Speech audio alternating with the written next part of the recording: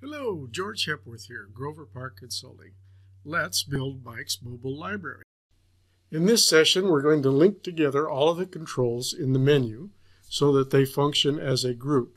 This isn't a true responsive layout that you would get in a web page, but it does allow us to make the task of keeping our controls lined up and spaced and the width and height of all of our controls on a screen consistent and dependable.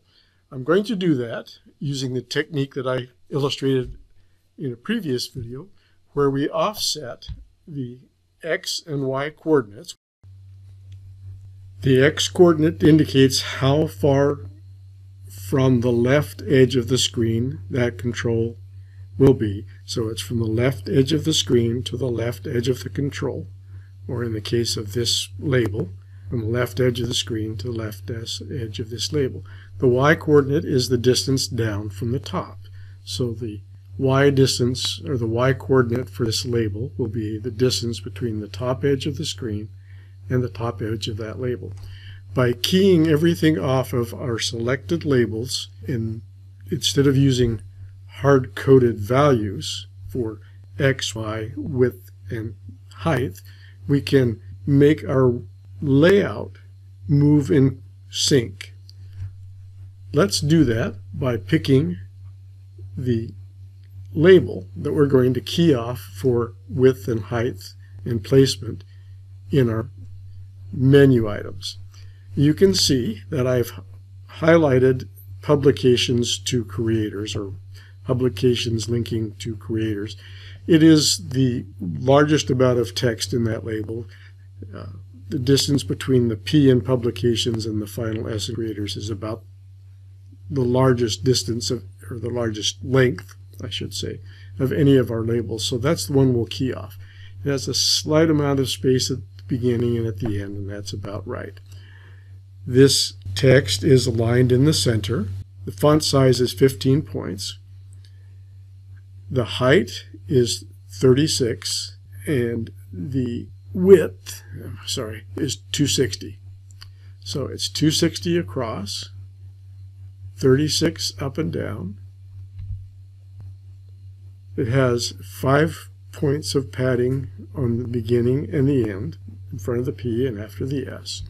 And that is a decent looking appearance, and we're going to key everything off that. We want all of the other controls to maintain the same length as this master control. And again, it's master because it has the longest string of text in it. However, rather than hard coding each of those values, we're going to key the width of all of the other labels or buttons to it. They're all set to 260, which is the hard coded value, but I can change that to button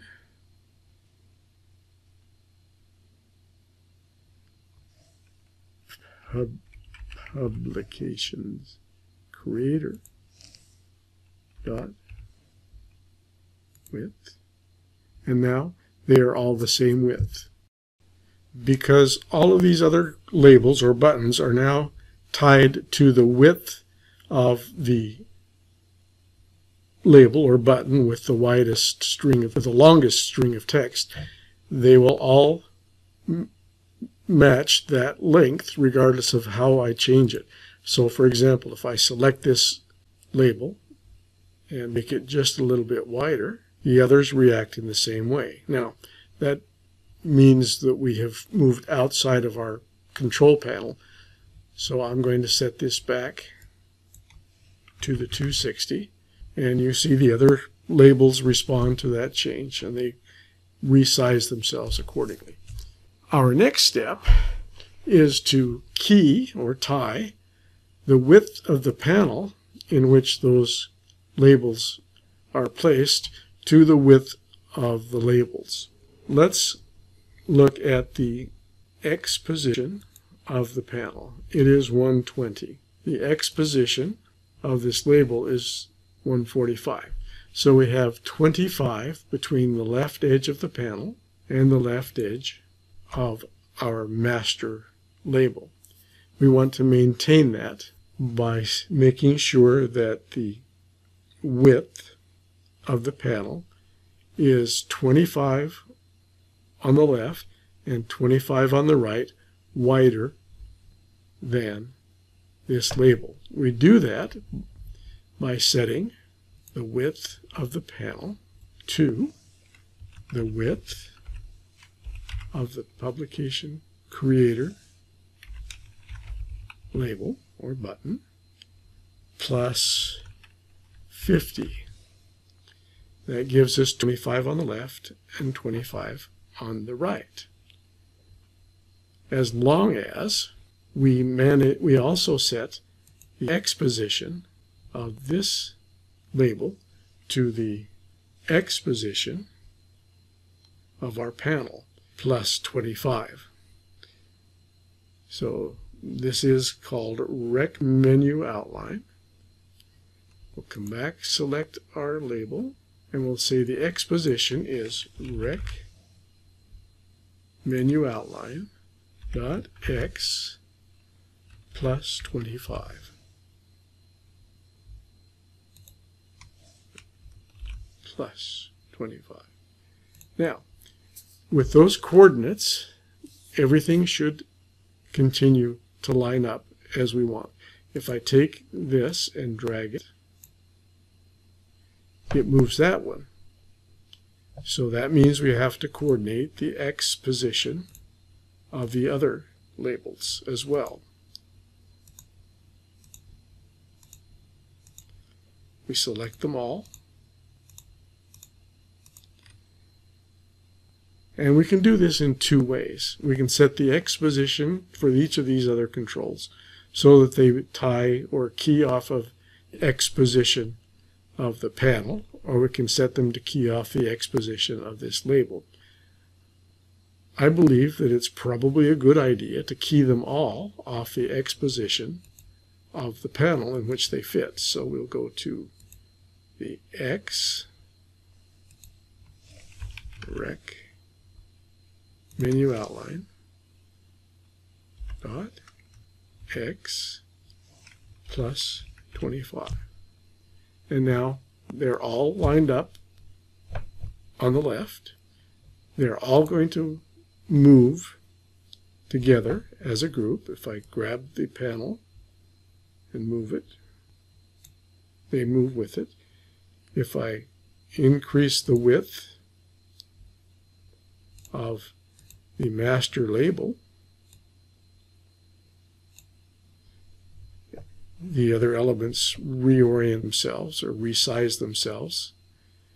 And so now, instead of fussing about with dragging each of those items individually into place, I can count on their remaining consistent and in sync with one another, at least in the X and width dimensions. Our next step will be to take the same approach to the Y position.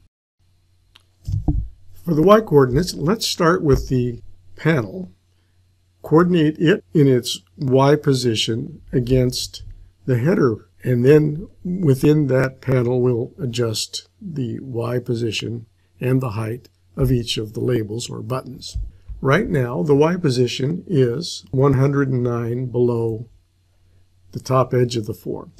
I'm going to say the Y position of the menu panel will be based on the height of the header.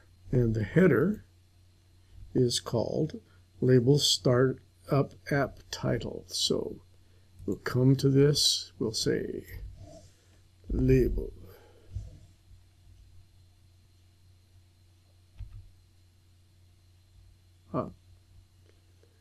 Startup app title dot height plus 32. Let's see if I like that. I like that. That's okay. So now I'm going to say everything will be keyed from that point. Okay, we've got the panel lined up. The next step is to start placing our individual labels or buttons inside that panel. To do that, we'll coordinate the Y position of each of our labels in accordance with the Y position of the item or object above it. Right now, this one is set to 120, but I don't want to hard code it at 120. I want it to coordinate itself with the Y position of this panel. To do that, we just simply repeat the process we just completed. We're going to take the rec menu outline dot Y, and that places it against the top edge of the panel. And we'll give it a space. Let's see what we think of 10. I don't like that. I want it to be slightly larger. Let's make it 15. Let's make it 20. I like that. So it's going to be the Y position of the panel plus 20. To place the next label, we're going to have to coordinate it with the publications label. To do that, we need the height of the publications label plus its Y position plus our spacer. So the Y for authors and creators is going to be the publications button Y plus publications button height plus 10. And as you can see, I've gone ahead and put these all in there so that I don't have to bore you stepping through here. Each of these buttons is now coordinated in its Y position with the item above it. Look at one more just to confirm that they are all working the same way. It's coordinated from the button above it, the Y position of the button above it, plus the height of that button, plus 10.